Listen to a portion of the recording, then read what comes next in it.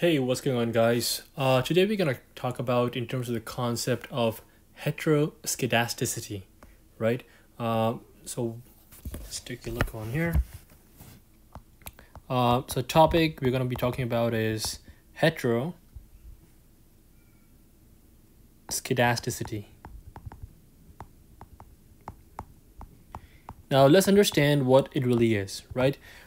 So we're going to go back in terms of assumptions of regression, right? So if you guys haven't seen the video when I talked about different assumptions of regression, I would definitely recommend you take a look at what it is. But here's what I'm going to recap. The number one assumption that we made for assumptions for a regression is the relationship between the dependent and independent variable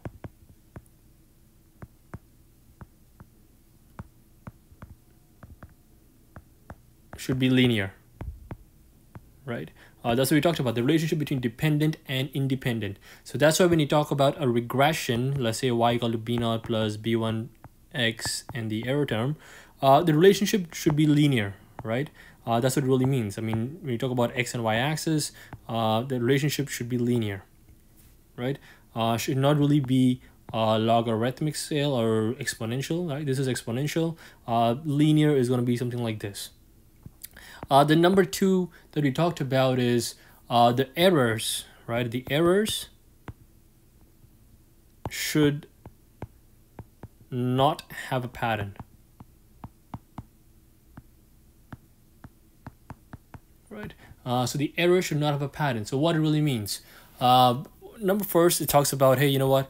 If we have something like this,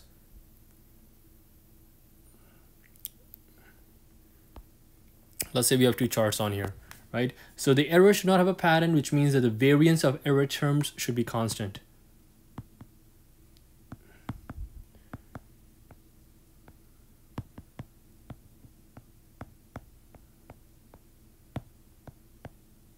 Now, what do we mean by that? So let's say, we have two charts on here. So let's say, we came up, this is our best fit, which is this is the predicted value, right? This is our prediction or the regression line predicted, right? Now let's say, of course, when you have a regression line like this, there's going to be errors, right? So what the heteroskedasticity, the letter E over here, is talking about is the errors, right? Now let's say, this is what we predict. This is the line of prediction.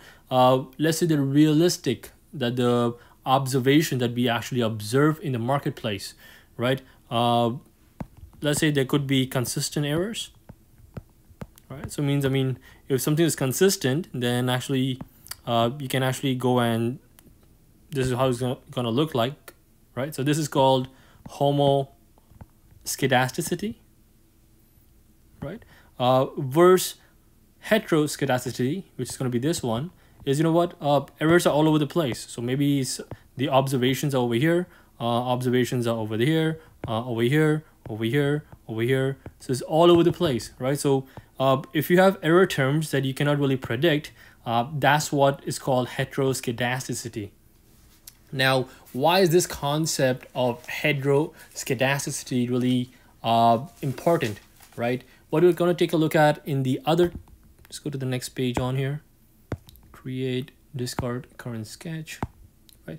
So here's where we talked about the heteroskedasticity, where the error terms are, the variance of the error terms are not constant, right? So now it's going to look more like this. So this is heteroskedasticity, right? So which means the variance of the error terms is not constant, right? So when you talk about, hey, once again, if you have a term b naught b1x plus the error term, and we try to do some t-stat, right? So t-stat really is trying to find out, are these coefficient, are these significant, right? So we always do null hypothesis testing. Right now, how we do the null hypothesis testing is taking a look at t-stat, which is whatever the coefficient is minus 0 over the standard error, right? So we have the 0 on here and the standard error. Now we talk about heteroskedasticity, we're looking at the errors, right? Which is the variance of errors.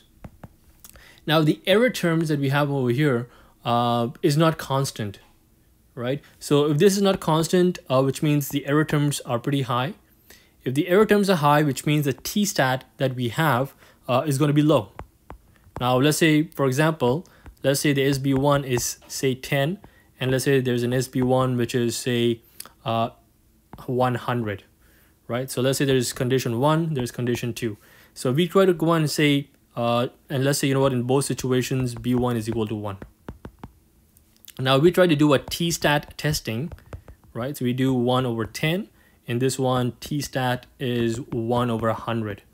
So t-stat over here is 0.1, over here is 0.01, right? So we have if we have a higher standard error, right, which is there is more variance.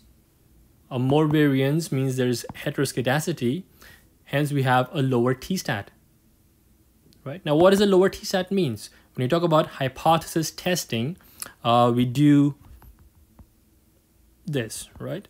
Where we have the two extremes, and then we have the null over here.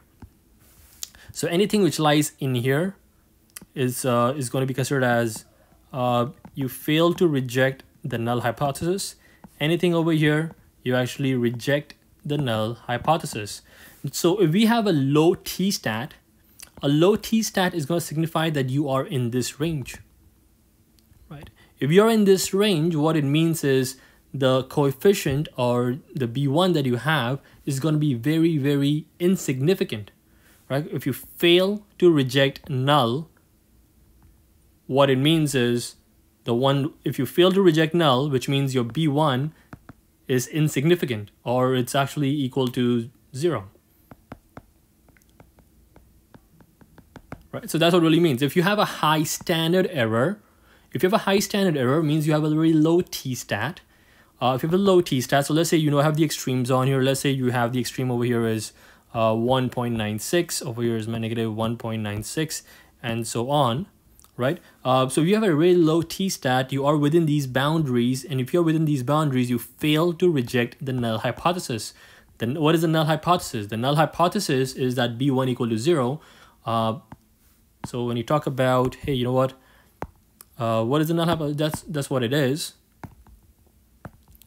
The null hypothesis is what? B1 equal to 0, and the alternative is that B1 is not equal to 0, right? So if it's failed to reject null, which means our B1 is going to be equal to 0, which means the B1 is going to be insignificant. If B1 is insignificant, think about it. The regression line you have over here is going to be no good, right? I mean, if it's B1 is as close to 0, it cannot really help you predict anything, right?